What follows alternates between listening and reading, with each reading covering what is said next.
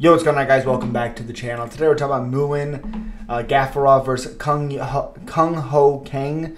Muin Gafurov, 18 wins, 6 losses, 2-3 in his last 5 fights. On a 2-fight losing streak against John Castaneda and getting submitted by Sayyad Nurmagomedov 7 months ago. Minus 125 favorite, 28 years old, 5'7" with a 68-inch reach. Fighting Kang, who's 19-10, 3-2 in his last 5 fights. Losing his last one against John Castaneda. Both guys lost to John Castaneda. Plus 105 even, 36 years old, 5'9", with a 73-inch reach, 5-inch reach advantage for Kang. 2 inches in height as well. I think Kang has the style to beat Muin Gafurov. I think it's Gafurov. Okay, so it's Gafurov. I do think he has the style to beat him with 19 victories, 14 wins, 12 of them by submission. A good bet, really, for me is a submission for King. Gafurov has been submitted in his career. Obviously, he just lost to Sayyad Nurmagomedov. Come on, by submission.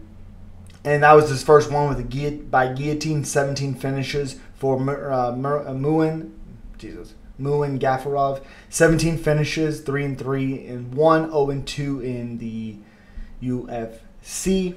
See, again, it's hard because the way that these guys throw, the way that they fight, I think King is a little bit better defensively. He does walk forward a lot, which causes some issues, but also be beneficial.